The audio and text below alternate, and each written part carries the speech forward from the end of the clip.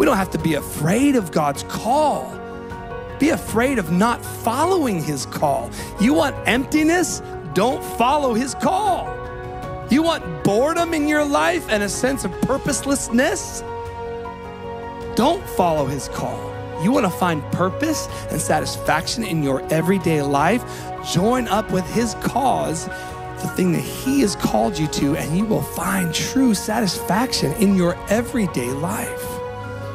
Because he's not asking you to have a 24-hour Bible study with him, right? Now, some of y'all need to have a half-hour Bible study, have an hour Bible study, but the spiritual people don't have to have a 24-hour Bible study every day.